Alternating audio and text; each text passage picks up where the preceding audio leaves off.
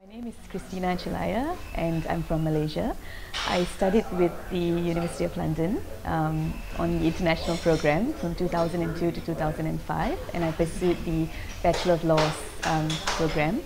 And I'm currently also a student ambassador for the university, and prospective students actually email me on a frequent basis to ask questions about the program and what it's like and my experiences whilst being a student on the program. University of London is solely on academic merit. So when you actually graduate with a University of London degree, it says a lot about how much you studied, how much of hard work you've put in. I don't know how many other universities there are that can boast of such a wide population of students that come from different parts of the world. So in that sense, I'm proud to belong to that community or that network of students.